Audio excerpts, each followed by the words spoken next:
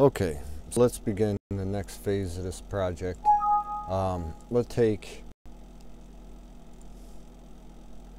take our building size here, and we're going to install some gutters. We don't know which side the gutters are on, but the gable is. We don't know how these gables are completed, but you can actually make gutters that go all the way around the perimeter if you wanted to.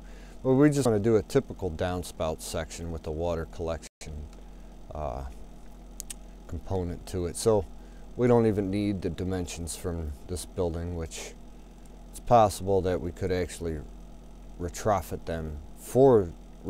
this building with it. Yeah, it looks like that building's about 25 foot or so across, almost 26 foot across. So we'll just start a new drawing. Right here, when you hit new, you can add templates. We'll pick an ANSI B. It looks fine to me. So we'll open the ANSI B up. Let me zoom extents. That's this little magnifier with the arrows pointing both directions, and we'll pick a point inside the thing here. Now let's go ahead and try to design a gutter system. What I'm going to do is I found some PDFs from the internet from a gutter supply company, and let's see what I found. Here's the K-style gutter style sizes. So right here it'll tell us nominal dimensions of a typical gutter size.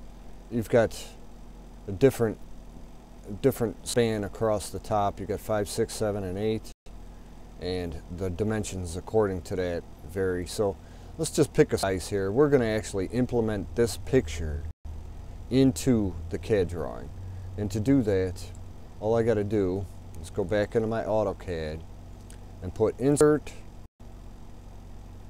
raster image, and assign that plan set again. Ooh, won't let me do it. Okay, I know what to do. We'll save this as a JPEG first. Let's save that as a image, a JPEG, and we'll save it right in there. And that should create a JPEG. There we go. Now we should be able to find it here. Yes, we did.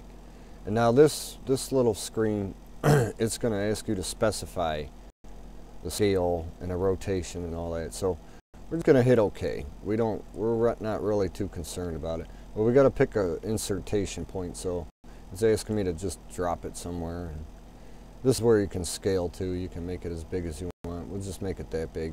Doesn't really matter. So there we are there. Let's go into model space. You'll see it show up better in model space. So now we're going to duplicate this, and that'll be the next portion of this video.